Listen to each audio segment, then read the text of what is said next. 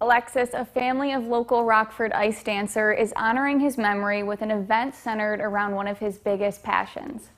If love could get you the Olympics, he would have been there. Brad Whitlock died in December of 2020 after suffering complications from a month-long battle with COVID-19.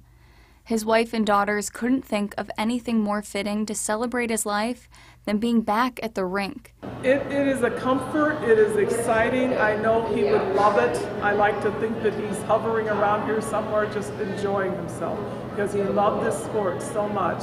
Whitlock's love for skating started young, but as for dancing? Then when our girls were born, when they were 3 and 5, that was the year Brian Boitano won the gold up in Calgary.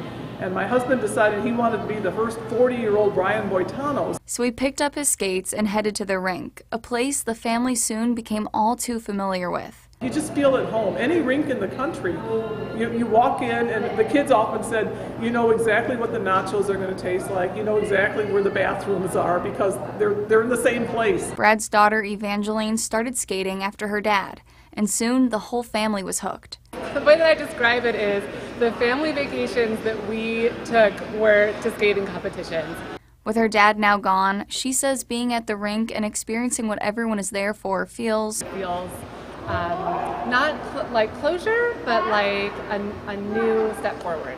With that step forward, the Whitlocks say they are hopeful Brad's memory will inspire others to start skating. We are actually thinking in terms of continuing this to get people interested in the sport and because it's fun to get together and remember those.